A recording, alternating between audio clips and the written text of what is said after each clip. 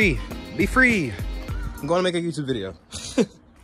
What is good, everybody? Welcome back to another video. Today I'm going to be going over every single mod I've done to the car. So performance, maintenance, cosmetic, everything that I've done so far. All right, so first things first, it is an EJ205. It's not a 257, not a 207, just a regular USTM 205 motor. I'm trying to figure out like the best order to do this. So I'm kind of just gonna go from like engine bay to interior to exterior, maybe, just like that. I was gonna do like preventative maintenance, yada, yada, yada. Fuck that, I can't do it. I have really bad ADHD, so I'm trying to be like, what?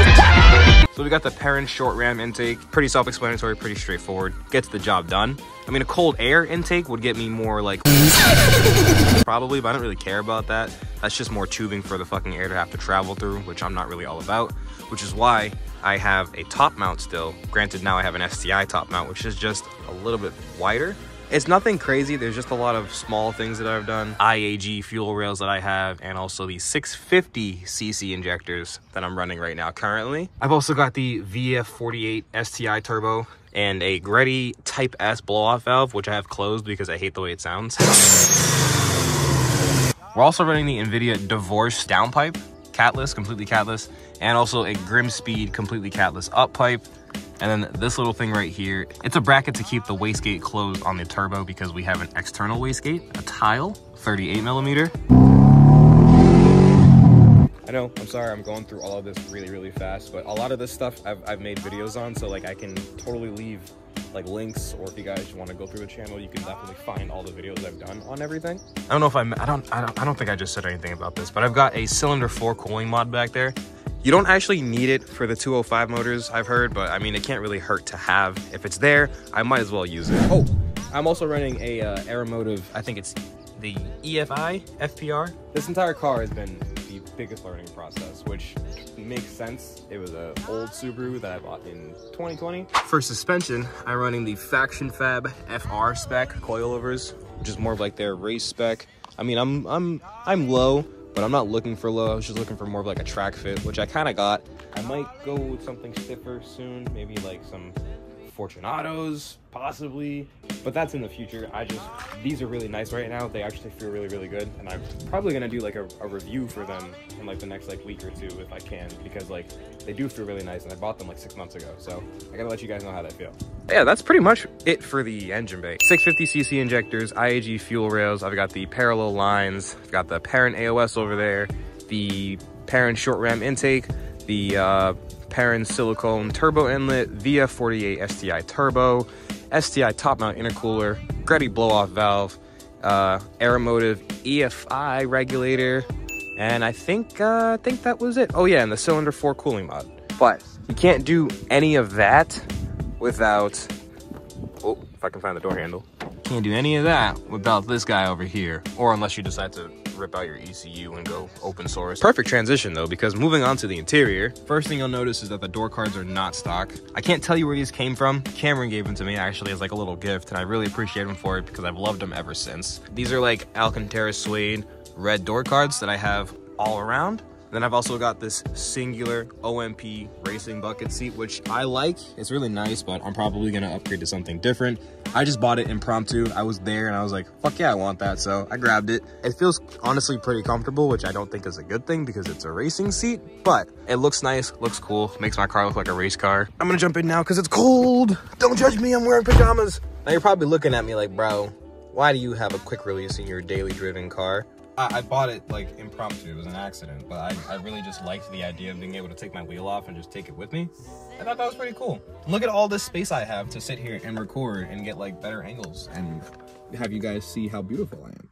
No, I'm just kidding, And look at my horn button. It's, love that. Anyways, so this is the Cobb access port. This is their V3 model. They have a V2, which looks like a Game Boy, and a V1, which looks like something, but I've never seen it, so I can't tell you what it looks like. You can Google it if you want to. If you decide to go this route, this is what you would need to be able to do any of the bolt-on mods or really anything with the motor if you decide to go this route. I'm glad that I have this vent holder now, which I got from Pedro. I've had it for a while, but I didn't really put it in until maybe like a month or 2 or 3 ago, I want to say. But I love it. It ties it in right there. It looks really cool right there. I can still take it out. It's not like it's stuck there. It's really easy to get in and out. I also painted most of the trim pieces in the car. So I've got red for like the air vents over there and over there. I like the way it looks right now, like with the STI hazard button being the only thing that's red. That just looks cool to me. I've also painted the A-pillars straight black because it just looks a lot cleaner like that. As you see, I kind of fumbled over here. I missed a couple of things. I wasn't really paying attention, doing my best effort, but everything else is black. And then we're gonna get to the headliner. I'm still deciding on whether or not I want to make it just straight black or do like a starlight headliner. So that's why it's kind of still left the way it is with this dirty, ugly cream color. I've also had this big ass 40mm Gran Turismo style mirror since I bought the car. I was like one of the first things I ever got, and I love it. Everyone always asks me why I have it, and like there's no specific reason as to why I have it. It's just cool. Like, look, I can see everything. We've got the eye-doing head unit.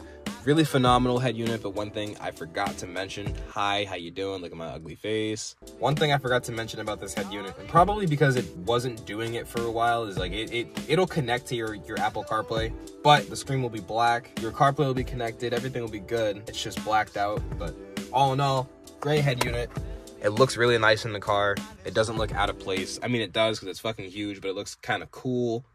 We also got this weighted shift knob, courtesy of my buddy Amber. Really appreciate it. And then we've also got this really cool Galaxy shift boot I got from my buddy Justin. And it feels really good, again, like I said, going through my gears. Especially because I have a Cartboy short throw shifter under this as well.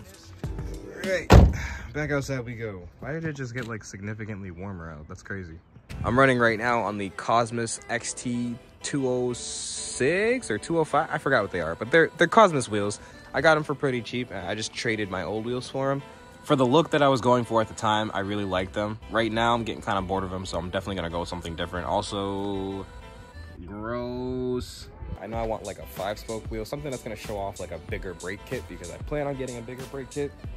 Moving on to the back, I actually changed the taillights to the 05 taillights, and the bumper, I did not. I actually ended up cutting that, which is why I have a whole other bumper in the garage over there. I just noticed that on the 05 they have a little bubble. I like that because you can have this be the daytime running light, and it, you know, when people are behind you, it looks like a pair of eyes is just staring at you the whole time. This thing I can't wait to get rid of. It is just some nameless like cannon tip axle back that we had welded on there. I got it from Jake. It's loud, it's cool, but it's very, very droney, very, very raspy, and I want something a little bit more official, just so A, it'll look nicer, and B, it'll have a bit of a better sound. I've also got like a bunch of suspension stuff done to it, so I've got like the white line sway bars, 24 mils in the front and rear, including the end links and the bushings and everything. So like my suspension is relatively dialed in. The only thing I haven't done is control arms up in the front, and obviously my wheel bearings. Another one of the things that makes this car a little bit different from other Subarus out there is the Subi Savers quarter panel that I have on here. That used to be completely crusted over and pretty much disintegrated and non-existent. Now we've got a nice solid metal foundation under there with some really shitty paint, but it's currently getting worked on, as you guys know. I just haven't been back to Sam's shop in a while. But yeah, this was a relatively short video. I kind of just wanted to get something out just to let you guys know that I'm trying to get more content out for you. The ride along video that I had planned for you guys got kind of canceled because it rained out yesterday, so we're gonna do that probably maybe next weekend after next. But I hope you guys enjoyed. That's everything I've done to the car so far. There's so much more that's gonna be happening, obviously, but as of right now, this is my little blue Subaru. This is what we have done to it. It runs and drives pretty good.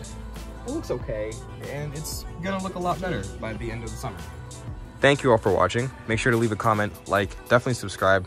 And again, thank you to all the new people that have showed up. I really appreciate y'all, and welcome to my channel. This is my ugly little car. I'm just kidding, she's gorgeous.